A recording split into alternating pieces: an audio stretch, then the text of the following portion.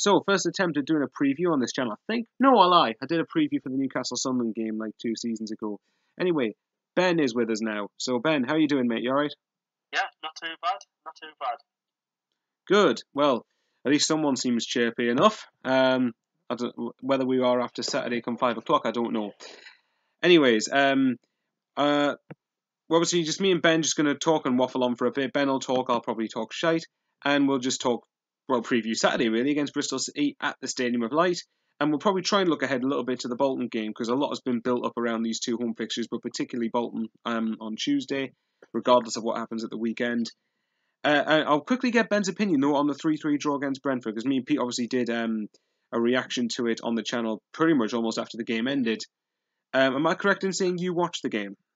Yeah, I did watch the game, yeah. Right. Not by means we'll talk about on here, but nevertheless, what are your thoughts on the Brentford game?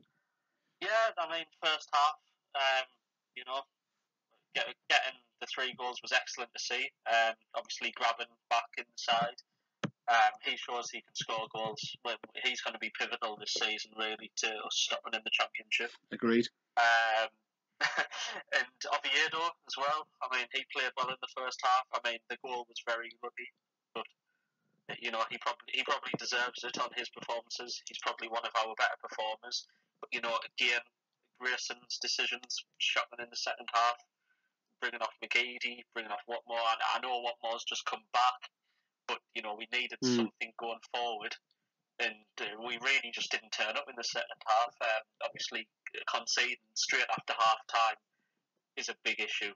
I mean, Steele, I don't know what he was doing for the second goal. I mean, it was on his side clearly, and if he can't see the ball, that's his problem because he's the one, putting the wall in place. Yeah. And the third one, Catamol for me was at fault, letting the guy who scored drift in, and that happened all year. To be honest, Mike. The guys were getting in behind Endong and Catamol. Endong was doing 2 people's jobs, really. Catamol for me's runner of steam. I think he should be dropped on Saturday.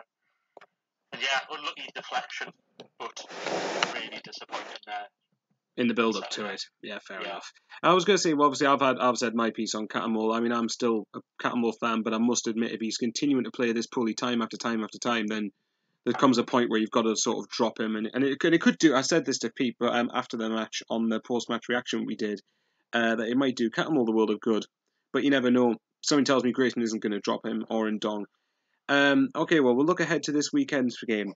And if I'm wrong, Bristol City fans, was any of you watching, feel free to comment below and tell me that I'm wrong. But I've been trying to look at Bristol City's form going into this game and take Leeds out. I think Leeds is the only game they've lost since almost the start of the season. They lost 2-1 against Birmingham in August. I don't think they've lost a game since then, but I may very well be wrong on that. And obviously in the Cup, they hammered Palace on Tuesday night. And they've actually beaten 3 Premier League teams to get the quarterfinals. Obviously, they're playing Manchester United. They beat Watford away. Watford, I think, at that point would have prioritised staying in the Premier League, so it would have been a reserve team, but you can't take that away from them. They've beat Stoke 2-0, and then obviously hammered Palace 4-1. So, yay. They're going into it in form, and I believe they've also got a key player who was sent off against Leeds, but I think they've successfully appealed that suspension, if I'm right. So, yeah, things are looking really up on Saturday. Fantastic. So, Ben, how do you feel going into the Bristol City match in itself? I feel fearful, just for our back 4, really. Fair enough. We don't have any cohesive tactics at the back 4 and goalkeeping positions at the moment, do we? Going forward, I'm quite confident. We've started scoring more goals, and now grabbing in the side and Watmore in the side.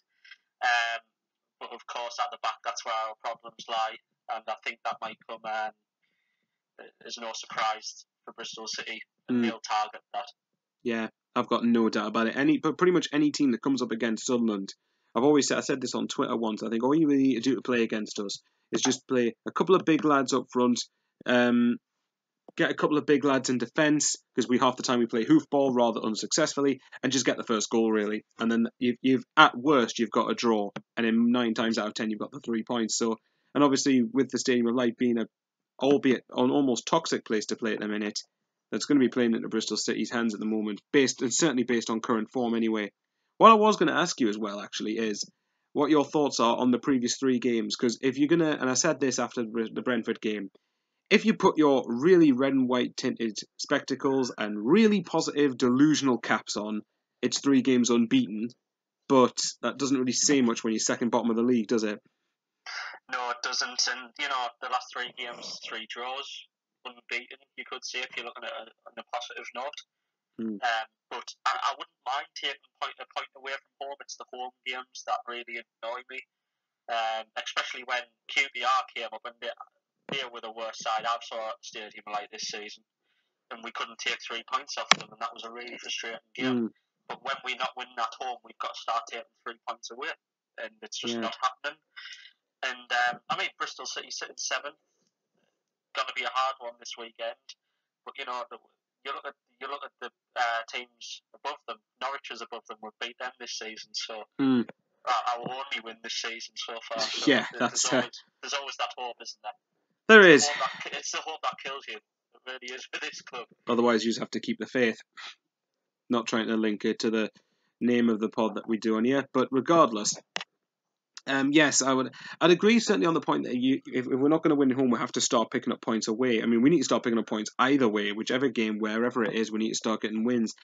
I think I think against Brentford, I think that the thing that was annoying me was that Grayson said after the game that possibly before the game you would have taken a point. I can sort of see why he said that before the match, but obviously, I'm sorry, a 3-3 draw when you're 3-1 up is a horrendous result, regardless of who it's against. Even if it was against, like, say, one of the Manchester clubs, I would still say it's disappointing because you should really see that game out.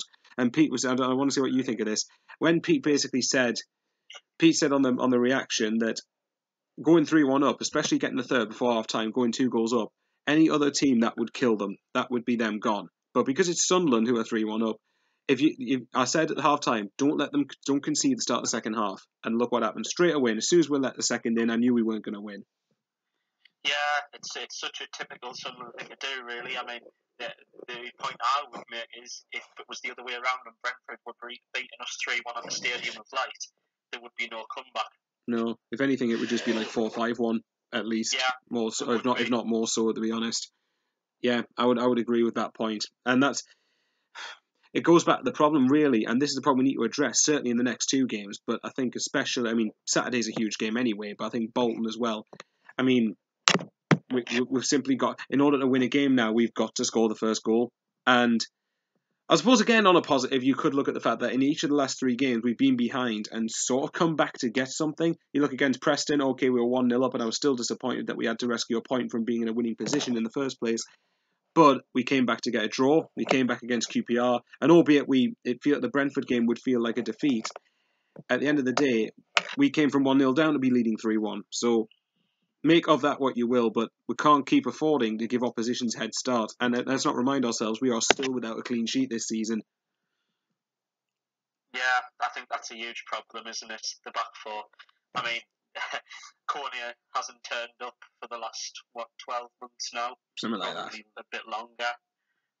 O'Shea, he's getting on now. I mean, he's probably our best defender at this point, or our best centre-back. Doesn't take much, does it? But I know what you mean. I was saying it doesn't take much to be our best centre-back at the minute, but I know where you're coming from, certainly. And you look at the full-backs, I mean, Oviedo, yeah, I like him. For me, he's a Premier League player. Yeah, I'd agree with that. For me. Jones, I can give or take Jones and Matthews. Yeah. It's kind of... They've got their detractors, haven't they? Players. They're not great. Both of them aren't great. They're not. They're not. But I wouldn't say either of them are bottom 3 championship fullbacks either. I think they're certainly both. That's the thing, because actually, funny enough when you mentioned Matthews, because if I remember rightly, he was on loan at Bristol City last season, but barely played. He barely played like 6 games for them, and we don't even know if they were sub appearances as opposed to starts. So I don't know what to make of that one. I don't know whether Matthews will be more up for this game more than any, depending if he actually starts. You mentioned the back 4 there, which certainly is obviously the concern for me. But I mean, you've got Coney that I'm not going to keep banging on about Coney because I've said loads of times my opinion isn't going to change. I still believe out of all the players in the team, Coney is the one that's underperforming the most because we've seen what he actually can do when he can be asked. but obviously you can't ignore the fact he hasn't basically turned up for like 14 months. You've got O'Shea, and yeah, albeit I can give or take John O'Shea. I think certainly in the Championship he should be coping enough. It says a lot when he's like 36, 37 years old, and we're relying on him basically to see us through the shit. What I was going to lead on to the next point, for me rambling again, the next point I was going to bring up was obviously leading on to Grayson. Grayson is safe to say over the last few weeks, the stick for Grayson and the pressure on Grayson has been building increasingly, and there's lots of people now that are on the bandwagon of Grayson out. There's a couple of people I've seen that have had the opinion I've previously had, where you want to give him time. I think Ben stated in the past that you feel a manager change is needed, whereas I'm give or take on Grayson at the moment. So why don't you try your campaign to try and persuade me to be Grayson out? I'm curious to see what you say here. Yeah, as I said last year, actually, I was quite pro Moyes throughout most of the season, like you were. The thing that's putting me off Grayson at the moment is, he comes out in the press and he says different. He's kind of bipolar in the sense that one day he's saying we should be going for promotion, and the next day he's saying, we're not too good to go down. Starve off relegation. So that makes me think his aims and objectives aren't quite clear. He doesn't know what his best 11 is, and we're 13 games into the season now, and that's a real problem.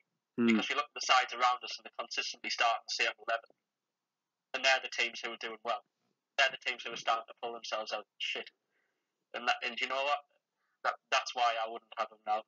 And the comment when he had a sly comment at the fans, didn't he, at Ipswich on the cold Tuesday night? And that was a real shame, because I think our fans deserve a lot better. I would quickly interrupt and say that that comment was slightly taken out of context, but at the same time, I do admit that I did say at the time I thought it was a stupid thing for him to say, because it was always going to be interpreted the wrong way. Yeah, that's right. Yeah, he played himself into the press's hands there, to be honest. And yeah, I just think he's not getting the best out of the players that he's been given. I really don't. I think there's managers out there who could get more respect. And Pete was saying earlier this week, Kevin Ball and Kevin Phillips, and yeah, I would quite happily let them go on, and I think they would demand the respect that's needed. So yeah, I'm quite firmly on Grayson out. Fair enough. Like I said, I was give or take, because to me, if we don't win at the weekend and we then either draw or lose to Bolton, I would probably shift to Grayson out. And that's such a shame, really, because there's a couple of things I will say on it. The first thing is, I understand why managers turn the job down in the summer, but I have huge respect for Grayson for not taking the easy option of staying away from Sunderland and actually giving it a go. I don't think McInnes or Monk, albeit you could argue they made the sensible choice, which is fair enough, but I don't think people put it this way, people have said Grayson doesn't have enough faith in his own managerial ability to sort things out, something along those lines. Well, neither does McInnes or Monk, quite clearly, because neither of them decided to take the job. But at the same time, I can't ignore the fact we're second bottom in the league, and I'm sure Ben will agree with me on this. No matter how bad people seem to think our squad is, for this league in comparison to a lot of other teams, it isn't shit. I'm sorry. This squad should not be anywhere near the position it's in, and the fact that we're second bottom, the fact we're not even looking like in contention for promotion, not even mid-table, is a failure at the minute. And Grayson has to. I agree with you. Yeah, Michael. Sorry to interrupt. No, go on. That team should be competing. It should be competing in the mid-table quite comfortably. You look at our, it's really a team full of half decent Championship players and some really, just off the cuff Premier League players, really. Yeah, I'd agree with that. And you're looking at your teams who are around Bolton, a League One team, really. When you look at their squad, Burton again, really. Yeah, players. Barnsley's another one tipped to struggle at the start of the season, and yet we got hammered off them. And again, that was not because, we were both at the game, if you remember. I don't think it was because Barnsley had better players. It was just that they wanted it more once they scored. That was purely it. That was why. Sheffield United, albeit they're doing well, that's great for them. But I thought, people have mentioned QPR being the worst team to come up the stadium. I still firmly believe Sheffield United are up there. Yeah, they're doing well, but in the context of that game alone, I thought that was one of the poorest teams I've seen come up here. And yet you can say, what does that say about us if we lost to them? But, I can't ignore the fact from Grayson's perspective that, correct me if I'm wrong, he used to be a defender, yet why have we not kept a clean sheet? I'd have expected at least 3 or 4 clean sheets by this point. Yes, I'd have expected probably more clean sheets, if I'm honest. Yeah. I might have high expectations. But coming into the Championship with the defenders that we have, I expected to be keeping a lot more clean sheets. Yeah, I'd agree. I don't think it is high expectation. I think the fact that, expected to have clean sheets with some of the players we've got. You look at Jones, made a career for himself in the Premier League, really. Whatever people think of him, he's played in the Premier League most of his career. Oviedo, same. O'Shea, same. Kone proved in the Premier League what he could do. Obviously last season hardly anyone tried that year, I believe. But in a general context, Kone's a lot better than he's showing. There's a lot of... So I just think on paper, look at Matthews. Even though people say it's only for Celtic, by the end of the day, he's played in the Champions League. So, he can't be that incompetent in the Championship. He should, or they shouldn't be anyway. The defenders there on paper. I know the game isn't won on paper, but on paper they should be a decent Championship back four, shouldn't they? Yeah, definitely. No, I totally agree. Which makes the point of how many do you think we'll concede on Saturday morning?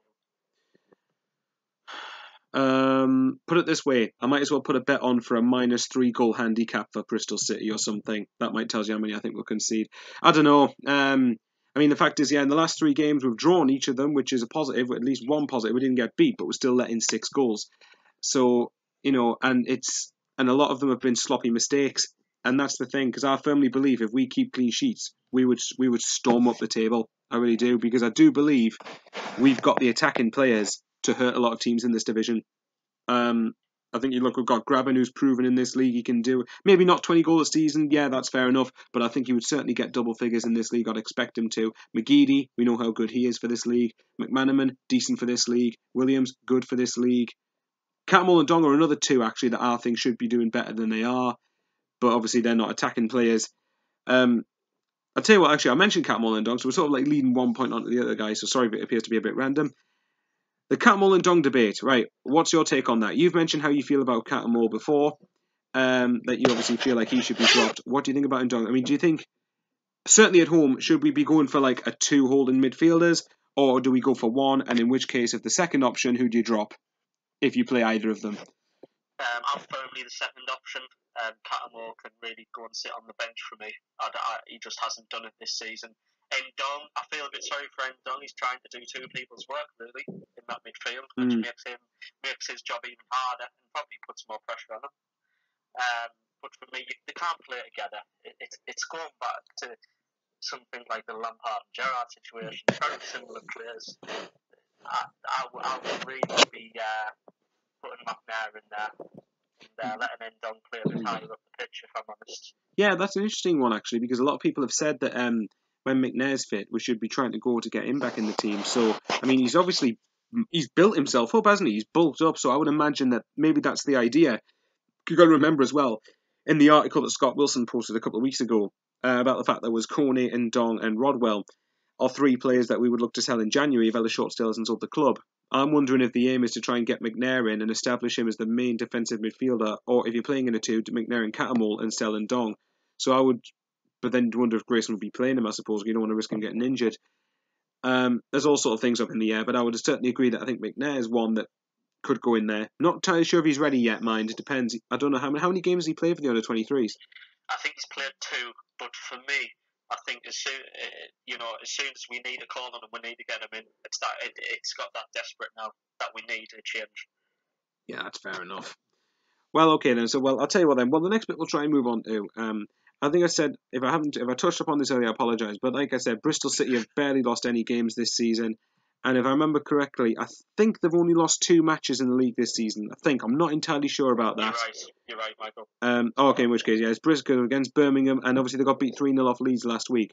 They had a key player sent off apparently, but again they've appealed that decision and they've got him fit. I can't remember who it is actually. I need to have a look at that. So apologies for the poor research, but I would ask, what would you say that your team is ahead of Saturday's game?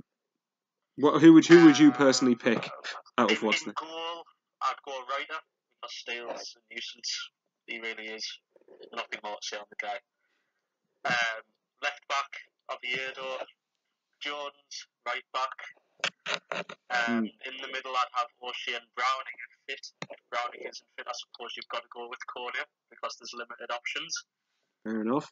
What happened to Mark Wilson, actually? Sorry, before we continue. What's happened to him? Has he just been out injured for a couple of months now? I think he's been injured, yeah. Okay, fair enough. Right, go on, continue, sorry. Midfield? McGeady left, Endong, and who can you put in there instead of Catamore? You know, that's a really tough... It's a really tough one. It depends on what formation you play, because you remember there's Williams in there as well. Yeah, you could put Williams in there. Yeah, but I mean, you probably have Williams in a more advanced way. You could play like a 4-1-3-2 or something. I think that would... If you had like Ndong... Sorry, I've completely cut you off here, but you could have Ndong in a slightly deeper position and sort of sweep everything up, and then have Williams go forward with McManaman and McGeady at either side. That's what that's what I'd personally do. But anyway, this is your team, not mine. No, so I think I'd agree with you, Michael. I think I would agree with you. Okay then. And would you put two up top then? No, I'd put Graben just in front of maybe Williams. I'd have Williams just there behind Graben, I think. I wouldn't play a Vaughan up with them, obviously. And I'd play Watmore out wide, I think. Fair enough. I think Watmore is more effective in the wide positions at the moment. Yeah, I'd agree. I wouldn't certainly say that Watmore could be up top. So what would you say? So it depends. Would you try and figure out a way to incorporate Williams, McGeady, McManaman and Watmore all in the same 11? Yes, I would, because I think we need to go health for leather, really, if I'm honest. Yeah, I think we need to obviously get the first goal. Yeah, well, obviously those players enough, irrespective of where Bristol City are in the league, it's still Bristol City. Those players themselves should have enough to cause Bristol City problems. They should have enough to cause any team problems. But we'll not be on too much longer, but what I want to say is we'll slightly preview Tuesday. I'll be occupied otherwise for this game, so I'll be otherwise elsewhere. But irrespective of what happens on Saturday, because obviously it's hard to say because we don't know what's happened yet. But how would you say, how big is Tuesday? Like, monumental game for the club. Could really change, the way that the club's moving. It's that big. I mean, we get 3 points in that game. I mean, regarding Birmingham and the Burton games, the games that they have at the weekend, you could potentially move out of the relegation zone. So it's pivotal, and it leaves Bolton down there as well. And if Bolton win on Saturday, we lose. That's 9 points each. That's what I mean. That's 9 points each, and it's a big game. It's a huge game. Yeah. That's it. It is because Bolton are the only team at the minute. So Bolton, how could you? The only team that's below us at the moment.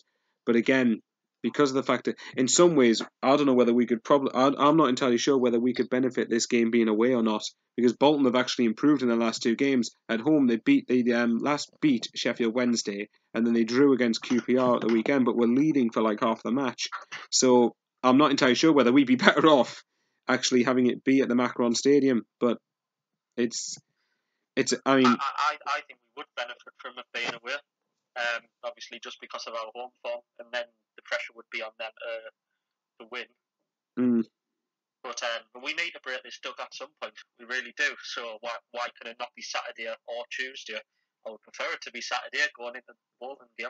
Yeah, you prefer to win both, but I don't think if we win both, then that puts us on 18 points.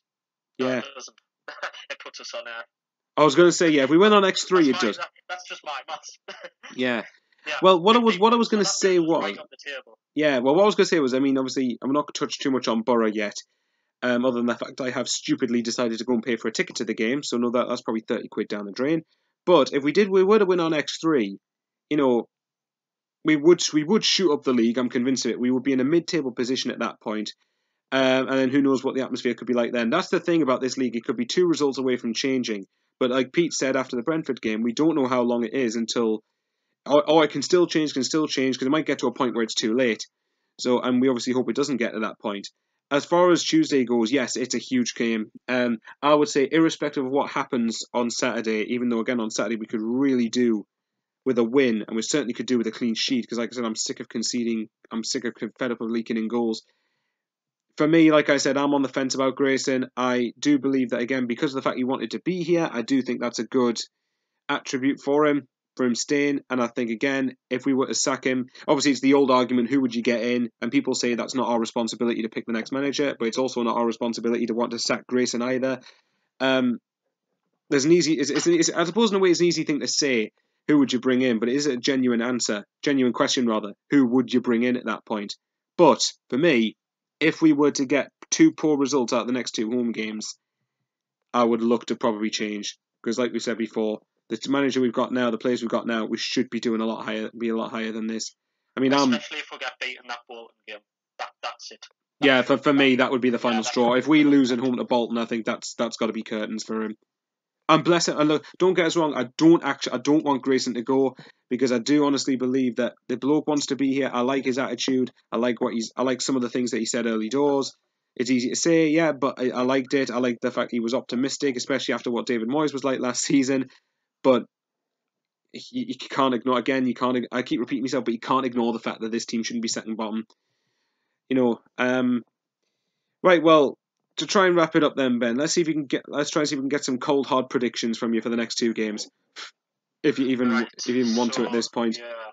To me, like I said, I'm gonna go Sunderland 1, Bristol City 2. Yeah, I can see why. Bolton, so I'm going to go Sunderland 2, Bolton 0, get our first clean sheet. Do you think we'll keep a clean sheet? I don't know what you've been taking, but I'd like some of it. At the minute, I about a few weeks ago, I was adamant we'd beat Bolton. I think now that game's going to be a draw, and I think we will, at best, scrape a draw to Bristol City. But for me, out of the next 2 games, anything less than 4 points is unacceptable. I think you need to target at least 4.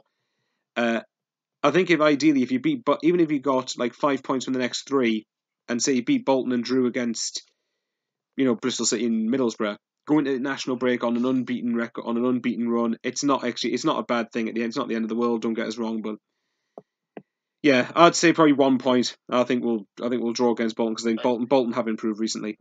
I mean, however we do it, as long as we're out of the bottom 3 in the next 3 games before the national break. That says I'll take that. That says a lot how far we've fallen, doesn't it? Yeah, it does, yeah. We've fallen to the point where we will take a draw at home to Bristol City. We say, just as long as we're out of the bottom 3 of the Championship. But I think it's safe to say that, barring some miracle happen, there's not a chance in hell we are going to go up this season. I think that was written off for about a couple of months or so now. Alright guys, look, we'll leave you to it. I am absolutely desperate. Come on guys, I say this every week, but you need to see a win at some point. Right, thanks again, Ben, for joining us. Yeah. Have a good one, guys. See you later.